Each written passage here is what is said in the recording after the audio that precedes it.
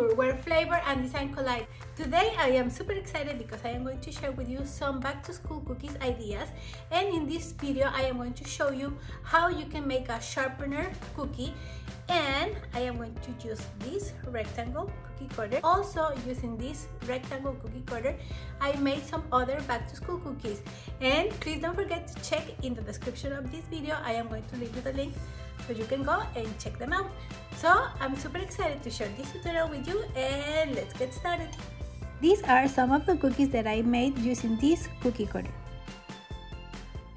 And in the description of this video I will give you the link so you can see how I cut out this sharpener cookie cutter.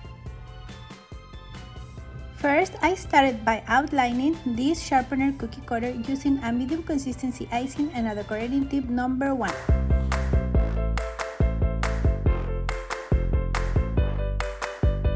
Then I fill up this little space using the same icing consistency.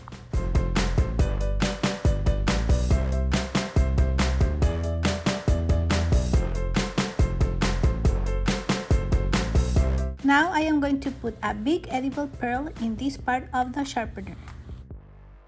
Now I am going to put a little bit of magic consistency icing that I tinted in orange in this part of the cookie.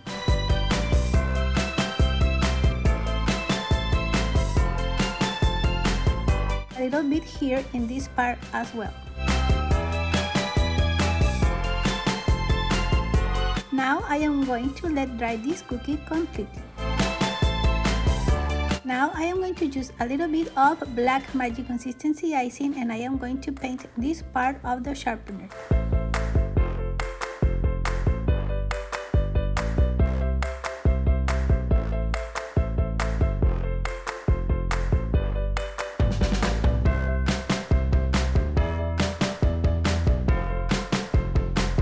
With an edible marker, I am going to make a little X on top of the edible pearl, and I am going to use silver watercolor to put a little bit in this part of the sharpener.